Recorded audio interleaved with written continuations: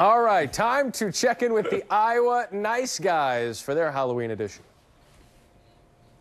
Steele Jantz's 5 touchdowns led Iowa State to victory, proving once again that the only thing easier than scoring on the Baylor defense is beating the Tigers in the World Series. The Iowa Hawkeyes lost to the smartest virgins in the conference. To celebrate their win, the Wildcats hit the town for a grueling game of Dungeons and Dragons. They were so into the game, they broke their curfew and weren't tucked into bed until 9:32 p.m.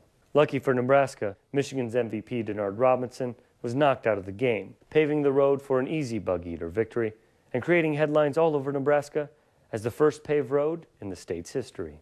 Kansas State stomped Texas Tech, moving K-State to number 2 in the BCS. When asked to comment on the computer rankings, Bill Snyder asked, "What are we in the abacus rankings?" Notre Dame won again. What is going on? Hello. What's up, Pope Benedict? That makes sense.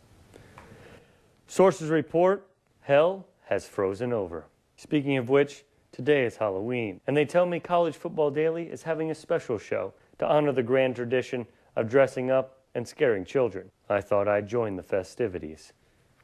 Hi, I'm Dari Noka, host of College Football Daily and lover of tweeting, bandwagon jumping, and touchscreens. I'm from the upended toilet, but I wish I were from Iowa, which is why I married a wonderful woman from that great state. She says the sexiest man in the world is the Iowa Nice Guy, and I must agree.